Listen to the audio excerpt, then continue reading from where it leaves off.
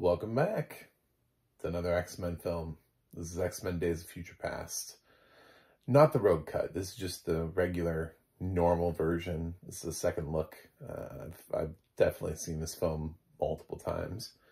I'm a huge X-Men fan, and this is one of the better X-Men films. I actually think this is much like X2. I think this built on First Class. So X2 got better than X-Men. I think Future Past got better than First Class. I own this. That's how I was able to get the audio description by Miles Neff. So click subscribe so we can talk about this film. I'm not going to start until you click subscribe. I'm just not going to do it. Okay, fine, I'll do it, because if I stop talking, then people will think the video has buffering or something. Anyway, Days of Future Past features everybody. Except for, most of the X-Men from First Class. Basically, they found a way to rope Havok back in for like a second. So like Lucas Till is like, "What's up?" And then he's off camera. But they did find a way. They were like, "We might use Havok in the next film, so if we could bring him in here." But if you've seen everything and you know how they use Havok in the next film, it gets really disappointing. The amount of screen time that Havok has in this series just gets sort of like, okay, so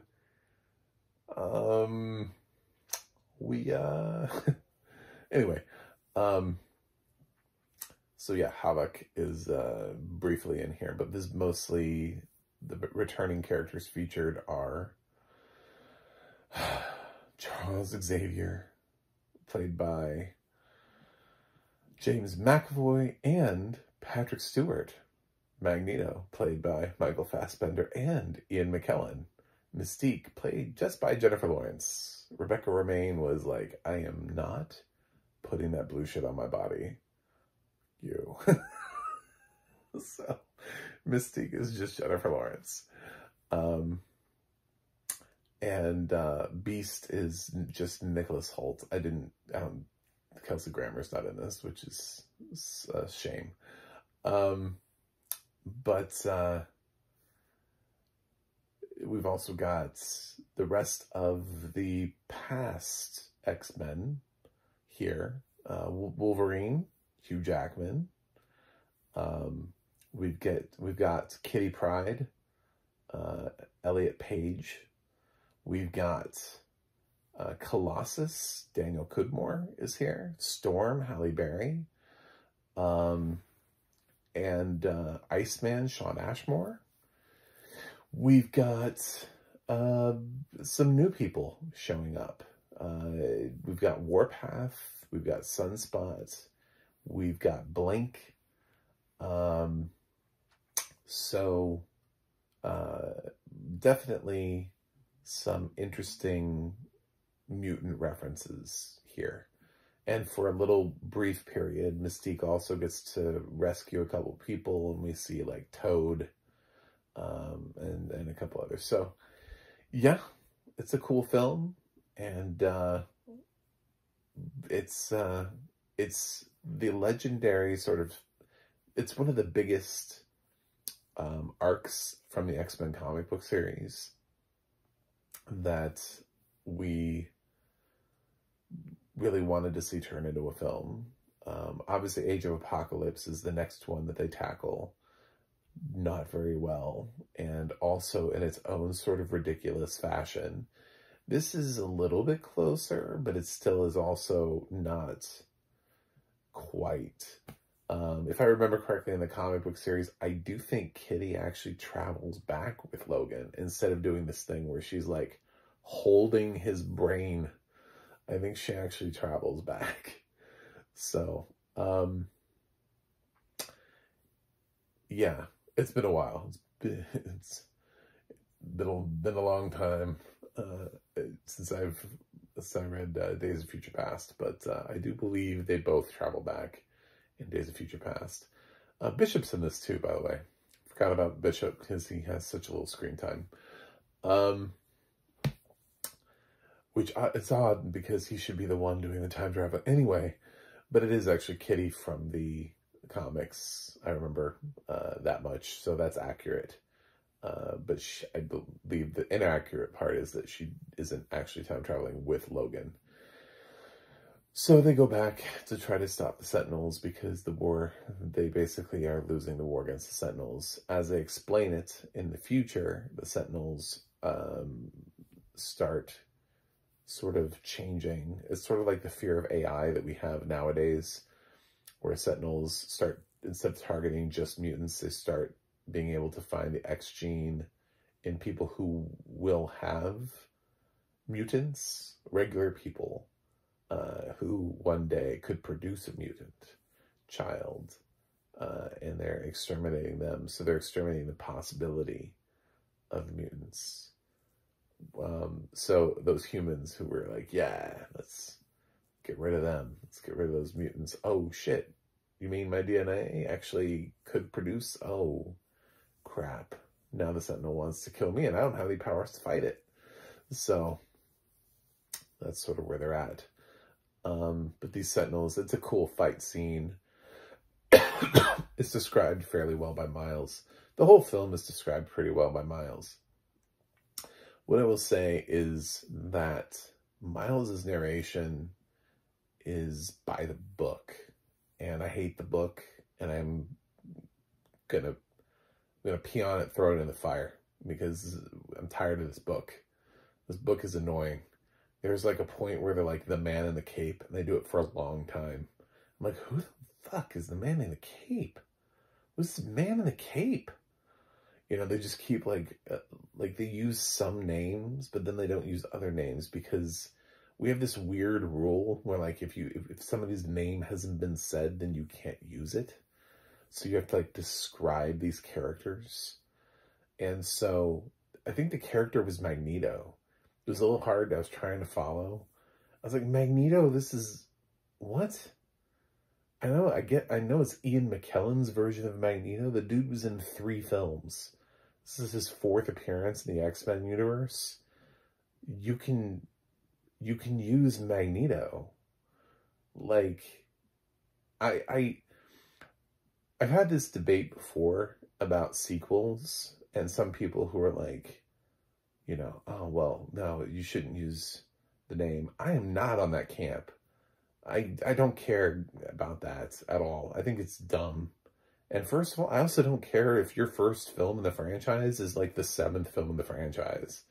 You know, if you're jumping in and you've decided that you're not going to watch anything before it, and this is the first film that you want to watch, and you're making a selective decision to not go back and watch anything before this, and then you get mad because, like, the world is telling you things and you're not discovering them with everybody else. The people who watched the other 6 films who have been committed to the franchise have every right to be the ones that are catered to, not the random people who are like, you know what? I think I'm going to watch this franchise. I think I'm going to watch Fast 10. This feels like a franchise I should just get into on the 10th film of the franchise. No, man. By the 10th film of the franchise, you should just be saying names. We shouldn't be waiting around. You shouldn't be trying to, like, wait for somebody to say Dominic Toretto. You know? Just say Dominic Toretto. Everybody knows who he is. People know who fucking Magneto is. Just say his damn name. It's obnoxious. Like we went the whole film of X-Men First Class, and they just found new ways of describing Riptide. It would have been so much easier for somebody to just say Riptide. And then people who were fans of his from the comic books, yeah, he's basically just there because he has cool powers and needed for the scene. He doesn't really contribute that much. But for fans of the comic book series who are like, who is this? You know, I'm trying to think about watching that film the first time in theaters. as somebody who grew up reading comic books, because X-Men has been around a long time. I mean, you could be in your 50s and 60s and be an X-Men fan easily, and had read the comic books. So, and then you're sitting there and you're watching X-Men First Class, and, you know, maybe you turn blind and you didn't quite get to X-Men First Class. And you're really waiting on this audio description to come in clutch. And it just keeps describing what this dude looks like to you. And he's like, he's got dark hair. And you're like, what the fucking mutant is this? You know, just use his name from the comic book series. You know? Here, it's Magneto. It's not even a shitty villain. It's not even a shitty, like, side villain. It's so frustrating. It takes me out of it. I love Miles. I think he was a solid narrator. His stuff is good. He sounds great. But the stuff that he does adheres to the policy of this crap, of these rules. I remember listening to the Star Wars films, and they give character descriptions based on the lineage of the film. So once a character has appeared in the film before, they do use the name. So they assume that you have seen a previous Star Wars film. And that should be the case here. That's how Miles describes the Star Wars films. Is he doesn't like wait to tell you who Luke Skywalker is in every single film. Like he just tells you it's Luke Skywalker, you know. So, and Vader and all the others, because they were mentioned already. They've already been in the film. So, but he will wait to tell you the characters that are new to the film. So there's a little bit of that. Would not have helped Riptide, that kind of description, but it would help this situation. Yeah, that's where I'm at with this. It's all I really wanted to think about, actually. It just drove me insane, was the man in the cape. I was like, who is in the cape? Like, I could remember every single mutant, and I was like, who? I remembered all their costumes, you know? I was like, which one was wearing a cape? Who's wearing a cape in the sequence? You know, I mean, I remembered all of the, what's funny is I remembered all of the, you know, the Icemen and the Warpath and people like that, but I kind of forgotten that Magneto was in the opening sequence. I was like, oh yeah, that's right, you are here. My bad. You know, forgot that you had teamed up at the end here. So yeah, it's just something that we've got to do a better job of. There has to be like some sort of other rule there have to be better rules about this. It was like a cool rule when we started doing audio description, but there are too many cases where it just doesn't make any sense. Like, it doesn't make any sense that America Ferrera went all of Barbie without a name. Got an Oscar nomination for a role that has no name. It does have a name. It's in the credits. It makes no sense that Miles did the last film, X-Men First Class, without ever naming Riptide, even though he names Riptide in the credits. He reads the credits. That's probably the most egregious thing, is the fact that he actually had the credits to read. So he reads this character, and you're like, as Riptide, but you never mentioned Riptide. Where was Riptide? That's so weird. Huh. So there was a guy who played somebody named Riptide, but I listened to your narration, and God, there wasn't anybody named Riptide in the film. So who is this actor? What character did he play? That's the problem you create. So stop doing dumb shit. Rewrite the book. You know, consider it like a living document that moves throughout the course of time, and stop making dumb choices in audio description. This is a dumb choice. So, yeah, the man in the cape, no. Magneto wearing a cape, you know, done. Signed, sealed, delivered. It's out there. Otherwise, yeah, it has solid audio description. It does a good job of describing the action sequences, the little details, especially the stuff about Mystique's transformations.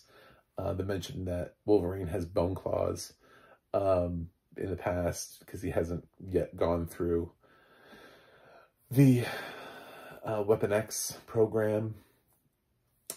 It is sort of problematic that Mystique is the one that rescues him here, because that suggests that Mystique is the one that sends him to Weapon X, which is odd.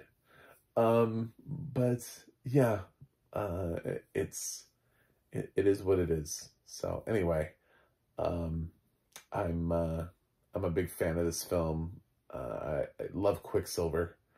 Evan Peters' as Quicksilver is so great. And honestly, the description on Quicksilver is really pretty good. I'm not gonna lie. It's his action sequences, which are visual wonders. The freezing of time and him running around the room and like slowly moving things.